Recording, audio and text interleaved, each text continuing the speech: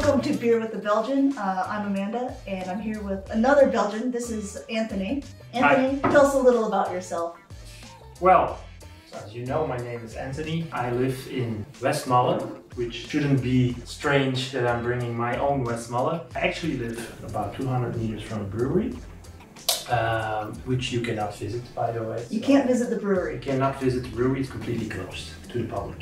So you can't, even if you scheduled online, like I want to do a tour? No, you're not having any visitors. Interesting, okay. Unfortunately. But we should feel lucky then that we can have this beer. Exactly. So I lived there for almost 10 years now. I'm married with a wonderful woman. Yes, I've met her before. She's very cool. I have a daughter of 10, another wonderful woman. Yeah, also very cool. But yeah. she likes my partner, so I don't know. She's into Jeroen, that's true. We're eventually gonna fight. We're gonna have to fight. That's correct. You with Jeroen and I with Jeroen. Yeah.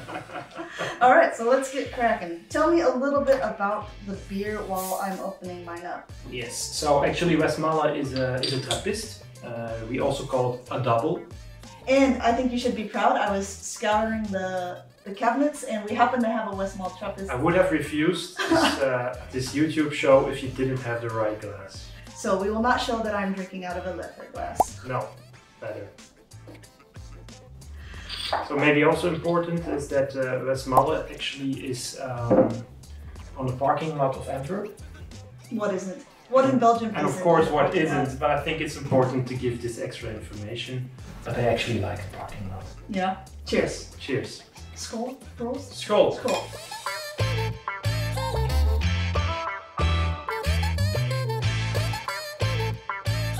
So maybe interesting to know what is the difference between double and triple. In fact, double means you're just using double of a grain, which means more sugar, which means more alcohol, and slightly more sweeter taste.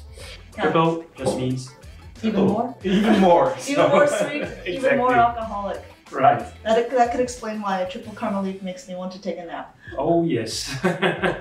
Even after half a glass for myself, but okay.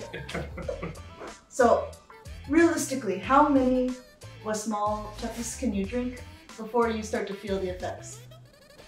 Depends. I feel it after 2. And the problem is that after 2 I think I can handle 10. And what about the pinches? Pinches is just more easy for me, that I can handle quite well. But these heavier beers, I'm not a hero in it, I admit it. It was really strange for me when I first moved from the US, because the US alcohols are usually a lot less in beers than it is in How Belgium. much is it then? 4% probably. Well, yeah. 3% on some of the lighter ones. Yeah. So when I go back home, I do feel like a hero. Yeah. We do not call that beer. Yeah. What, water? Yes, exactly. Hot water? Hot water, right. And normally you're more of a wine drinker than a beer drinker, or you do like both? I do like both, but I actually only drink beer in 2 situations. One is when I'm looking at the cycling, and secondly when I'm going to festivals, which you definitely should do when you come to Belgium. Okay, that leads me right to my next question. I was going to ask, if someone is visiting Belgium, what is something that they should try to do? Depends on what you like, of course, but I am a music passionate, so I would certainly recommend to go to a festival, if you're coming in summertime at least. Belgium counts a lot of festivals. I think every town has its own. Yeah. Some are bigger, some are smaller, some are fun, some are not. But of course you can always inform yourself, but there's a lot to do. Do you have a favorite Belgian band? Belgian band? I was expecting another question.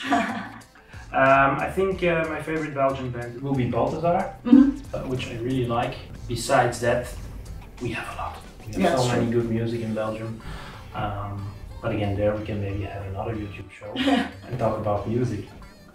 Besides that, of course, you have the city of Antwerp, the city of Ghent, Brussels, the southern part of Belgium. It's also very nice. It's more nature, of course, than the north, where it's more a city environment. We have a lot to offer. It's very true. Yeah. For such a small country, there's like a lot of diverse terrain. There's a lot of, even languages, there's a lot of diversity. You cannot imagine how many dialects we have for such a small country, that's correct. So, last question, and it's very important for these tourists of Belgium. What is a word or phrase that you think would be helpful for like a foreigner to know that helps them get by in the country?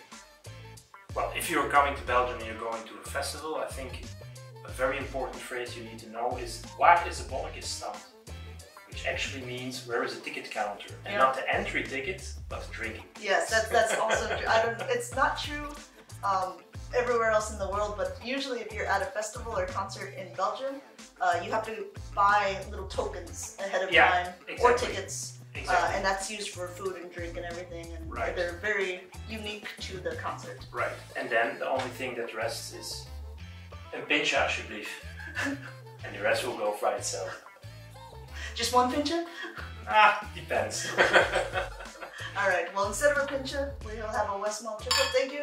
Not triple, Trappist. This is a Trappist. This is, careful, careful. I won't be on the floor after this one. No, you won't.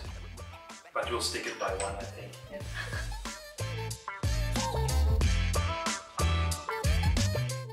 What do you think? I think we're doing good so far. Yeah? Yeah. You? Well, You feel good? I'm nervous as hell, but okay.